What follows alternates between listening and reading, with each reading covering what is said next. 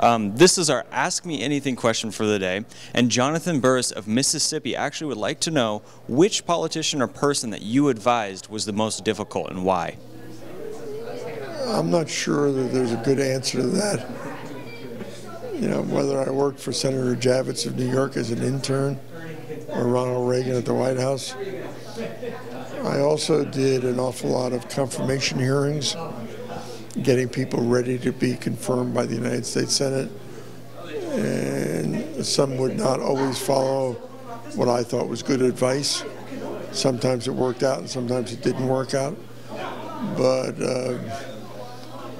by and large, I didn't find any super challenges that I would say that person was the toughest, because everybody wants to succeed.